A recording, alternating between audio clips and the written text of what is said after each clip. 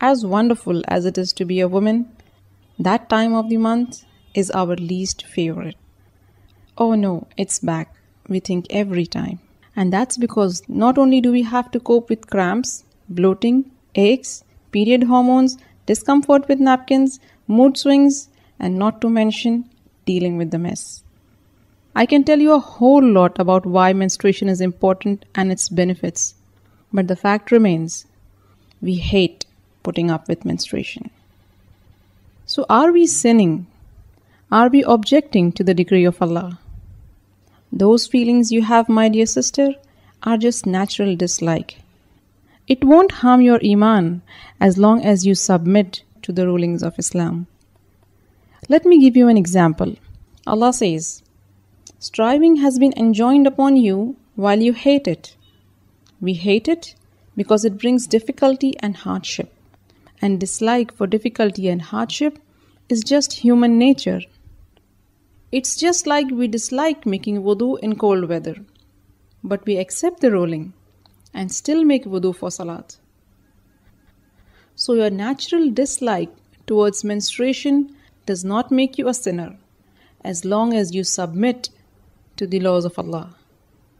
Likewise, a woman's jealousy towards her husband is natural, and so she feels uncomfortable with the idea of having co-wives.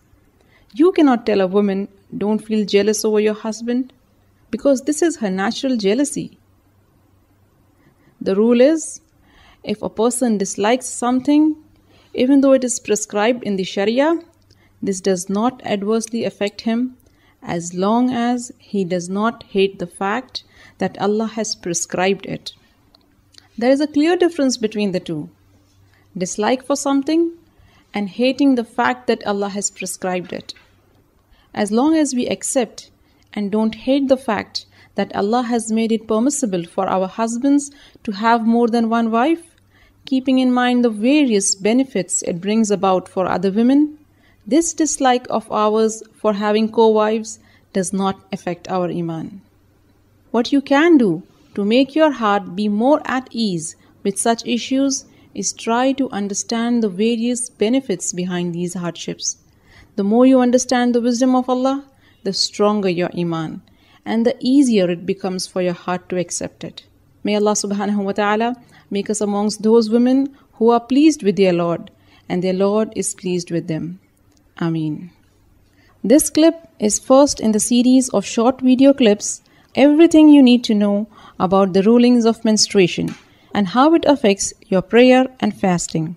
If you liked this video, please share it with your friends and invite them to the Striving Muslimah blog, where we nurture our Islamic identity and build confidence.